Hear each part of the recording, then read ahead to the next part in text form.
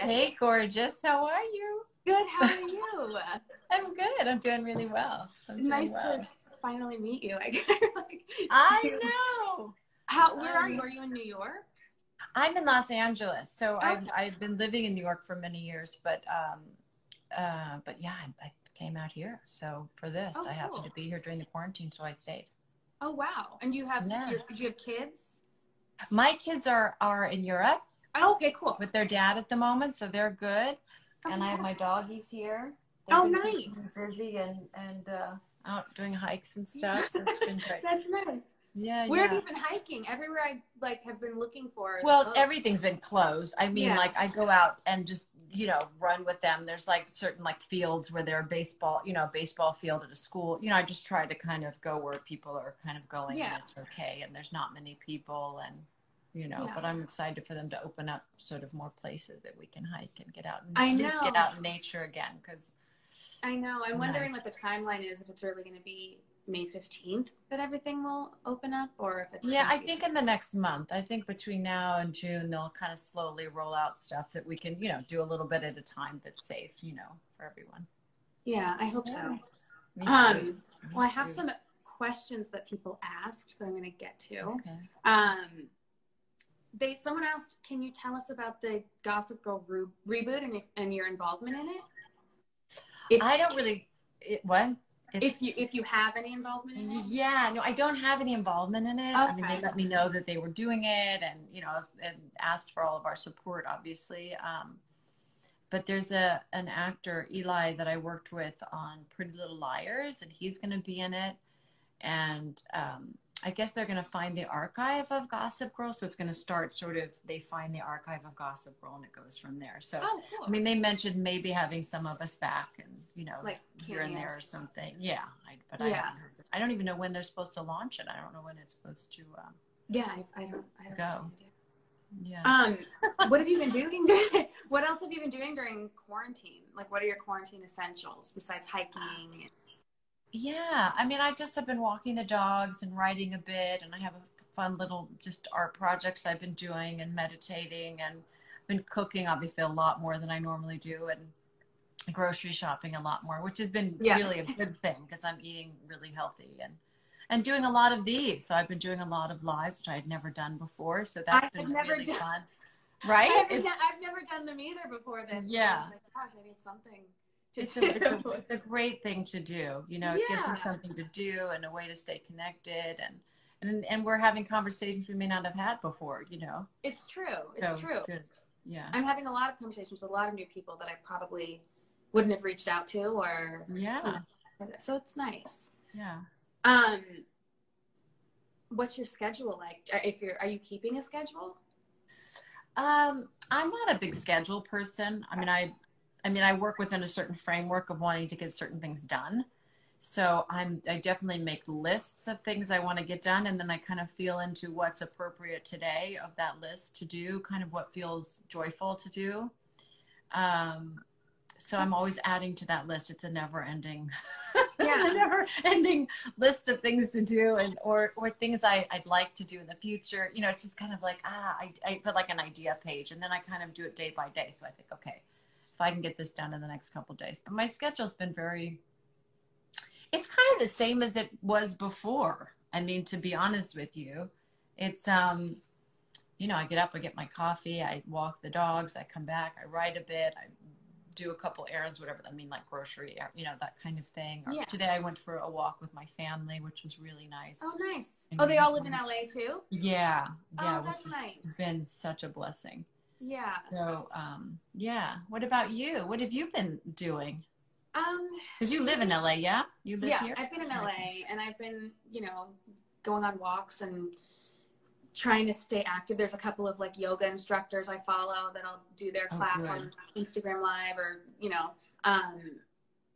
so just that and reading. I've been trying to I have this really cheesy app called Goodreads where I put in all my books and I challenge myself to read and and you can keep lists of the books you want to read, and it's really funny. So I've been doing that and writing and cooking every single meal, which is like a Yeah. big job. It is. It's a lot. By the time you like shop, cook, clean up after yourself after you cook, it's like your whole day. I'm like, how do people do this eating at home thing? It's like, I feel like you're either like washing everything, cooking everything, cleaning up after yourself. It's a lot. It's a lot. But other than that, I mean, it's been nice. I can't really complain. Like, it could be worse, you know. How did we connect? Through Leighton. It was Leighton. Okay, yes. That's who it was. I was trying to figure it out. Okay. Yeah. Okay. Yeah, a lot, but like years and years ago. Who's Laura? I don't think I know.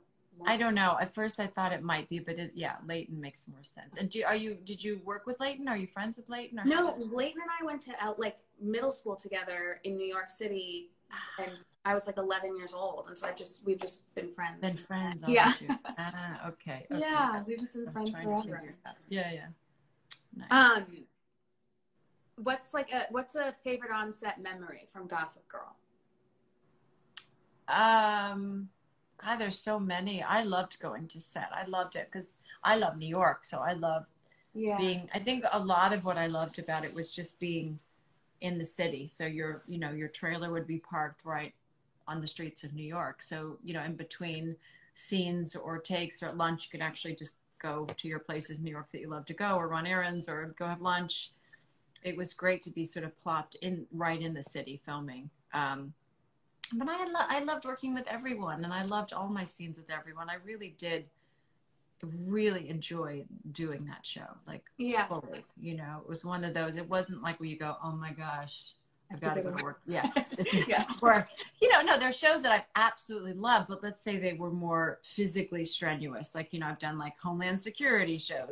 Shows where, I did a show called E-Ring where the dialogue was just so foreign to me because it was like the AK-47s launched into this and that. It's just like, oh my God, so not the conversations I have. It was much more military talk or, and I had to sort of lead the troop and, lead these board meetings, these conversations. So it was just more challenging in that way to sort of get up and go, oh boy, okay, I can do this today. I can, whereas Gossip Girl was such a pleasure. It was just... It fun. Seems like, filming in New York and the clothes and it seems like that would be. There were so many great things. And it was such an ensemble, that even when you were working a lot, you'd go in, but it wouldn't usually be that many days that were like long, full days, because. Oh, that's good. Yeah. I guess I never thought about that. There were a lot of you. Yeah. Actually. Makes it a little easier. Do you keep in touch with anybody? I do. I see Caroline Lagerfeld, who played my mom on the show, a lot. Oh, cool. She's here. She's in Santa Monica. And I see her, and she's in New York a lot too, because she's usually doing a play or something there all the time. Awesome.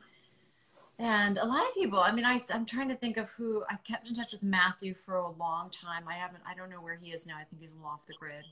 And which is not a bad thing at this moment. Yeah. Way ahead of all of us.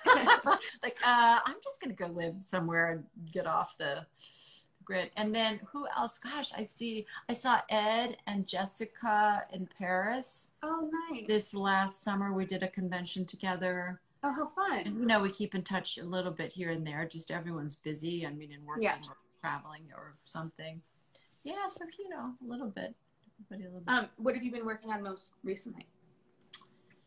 I did some Dynasty, Pretty Little Liars, The Perfectionist. We did that spinoff, and we were held really until October of last year. So I did some TV movies and things like that in between, and some Dynasty episodes, just because that's what I could do when you're on hold. Yeah.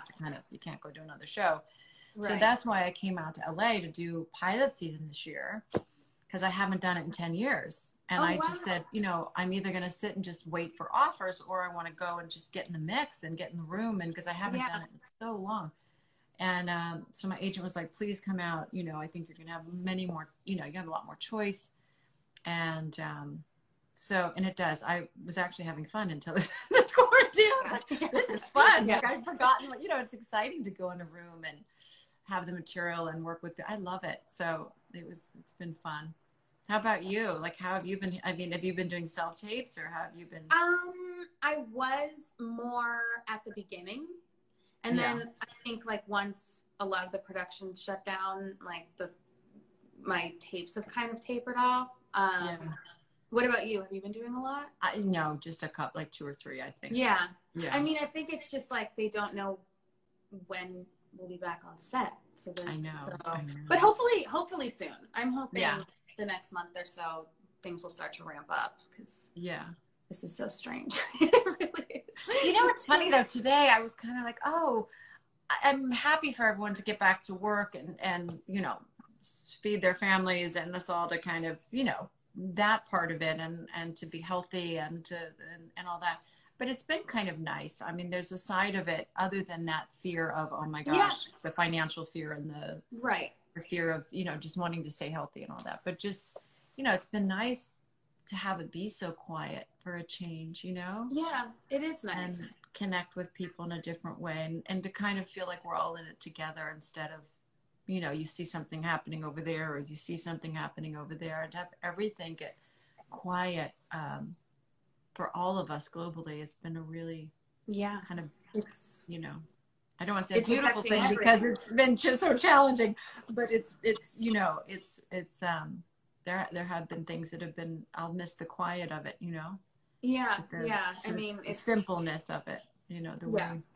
And if you do feel a little stressed, it's like, you know, it's affecting everybody. Yeah, so that's what you realize. When was the last time we're all in it globally and had the same fears, same, you know, concerns and stuff. So, yeah. Someone asked actually on here, how did you end up booking Gossip Girl? Was it just the normal like audition? Yeah, I just had my son and I didn't have a babysitter, and I went in, he was in a baby seat, and I went into the small room in Culver City with this fabulous young casting director. And I think my hair was wet because I got into the shower, my hair was back, and I just put on some sort of anything, I don't know, like a blazer or something. And I just thought, just go in, just do it. It's okay if you don't have a babysitter. And I sat my son down. Thank goodness he slept through it. Oh my God. Literally with me, this casting director, and a camera, just read off the page. I just was like, okay, I'm just going to do the best I can do. And that's how it happened. So, and there were other things that I was so stressed about, or I thought I wanted, or I thought were, and you know, you end up where you're supposed to be. But they had done another show, The OC, which I had read for years before. And then ended up for The OC. Yeah. That was one of my favorite shows when I was younger. So I read for that originally with them. So I knew Josh and Stephanie from that. And then I ended up testing for another show. So didn't end up testing for it, but I was one of the people that was supposed to test for it. And I ended up doing this Homeland Security show instead. But so it worked out. Like I already knew them, they knew me, so it wasn't like a brand new thing. And yet, you know, I went in to read and just to show that I, you know, more my take on it. That's awesome. I love that your kid was there, like a good luck. I know. It's like you just figure it out. You're just like, okay, new mom, here I am, doing my best. Yeah. Someone asked, how do you work on self-confidence? Well, you have to take your power back. You know, it's like you have to take your power back because you can't please everyone. And in trying to please everyone, you diminish your power, and you kind of water down your authenticity and who you really are. And you're never going to please everyone anyway. So you're never going to be the right this, the right that, whatever, you know. And if the more you become, you know, the more you love yourself, the more, and what I mean by that is that you accept yourself, accept who you are, and love that, whatever that is, the more you'll align with the right people and the right projects and the right things. You know, you know what I'm saying? Versus when your energy is dispersed trying to please everyone. And believe me, I grew up such a people pleaser and wanted everyone to be happy and pleasing everyone. And, you know, and I still am such a mom that way. I'm like, I want everyone to be, you know. But I realize there's a difference, and there's a fine line between, okay, you know, being a kind human being and sending love out to everyone and empowering other people so you can empower them with the languaging and your energy. it's that's really what it's about. It's saying, how am I seeing versus how am I being seen? Yeah. So I choose to see, you know, versus worrying so much about how I'm being seen. Yeah. And that's something Tracy Ellis Ross said so beautifully. Oh, And wow. I don't know how, there was something she posted on Instagram, and it was so, she just articulated it Yeah. so beautifully. And that is, you know, we've got to show up and do we want to do this job? Is this a job I would feel comfortable doing? I don't care how old you are. I don't care if you're starting out. Just be in that place of, who are these people and who will I be working with and what will that be like? And the same thing with love, you know, am I really seeing this person? And is this someone that I would want to be with? Versus, are they going to like me? Am I going to wear the right thing? Am I going to, you know, challenge them, show up in those Birkenstocks and a t-shirt and say, you know what I'm saying? Because how else will you know? I mean, if you show up, the more authentically we show up, the quicker we know if it's going to be right for us, and a lot less backpedaling and making up for stuff that we're going to have to do. Wasted time. Let's put it that way. You're going to spend a lot less wasted time. That's true. And a lot of it is visualizing what you want and really honing into your own home frequency. You know, get quiet, write about what you love, write about what you want, visualize it, co-create it. In other words, be a co-creator, and that's empowering. And be around people that empower you. You know, don't be around people that say things about you or that you're worried about, or you're worried about if they're saying things behind your back, or, you know, you get these kind of comments, you know, that make you, but, you know, pay attention. How are you seeing? Look around, you know, who's who and what's what to the best of your ability. Yeah. You know, and do it for you. Do it because you want to do it. Whatever it is. Not because you feel like you have to do it or you should do it, or, you know, do it because it feels right for you to do it and you're excited to do it and it makes you feel good. Yeah. I think that was great advice. Yeah. That's great. Thank you. When start seeing, you know. Yeah. I think I just have one last question and then I'll let you go. Thank you so much for doing this. Oh, thank you. Thank you. What is your favorite project you've done thus far in your career? You know, I've been very, very blessed that I have really loved most of my job. I mean, I've really loved them because they've all been really uniquely different. Like, it's been, I mean, from Briscoe County Jr. playing a saloon singer to, you know, Homefront playing a bartender in the 1940s, you know, like these kind of period pieces that I did were really different kind of earlier in my career, and I loved them.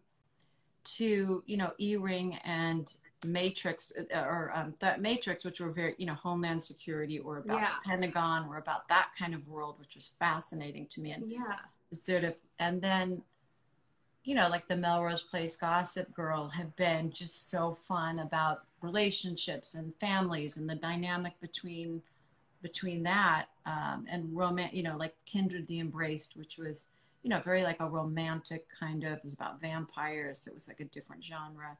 So all of these things have been so sort of uniquely different. I've been fortunate enough that I really loved each experience so much. It wasn't like, oh, I'm playing that same part again. Oh, so this was my favorite version of playing that part. Like, they've been, you know, different enough that I've really enjoyed them so much uniquely, you know, individually. That's hard to say. I guess it is such a hard question, and you've gotten to play so many different roles, which is awesome. So many different types of women. Which is cool. Which is fun. I think that's so fun. Yeah. What about you?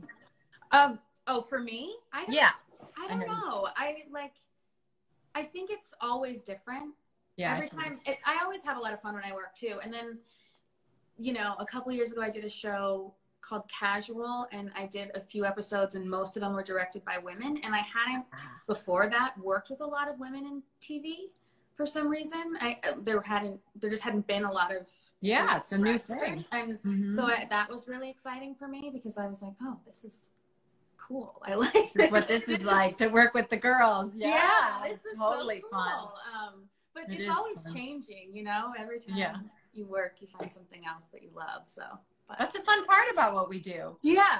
It really is. It's one of the greatest. Anyway, all right. Thank you so much. This was so fun.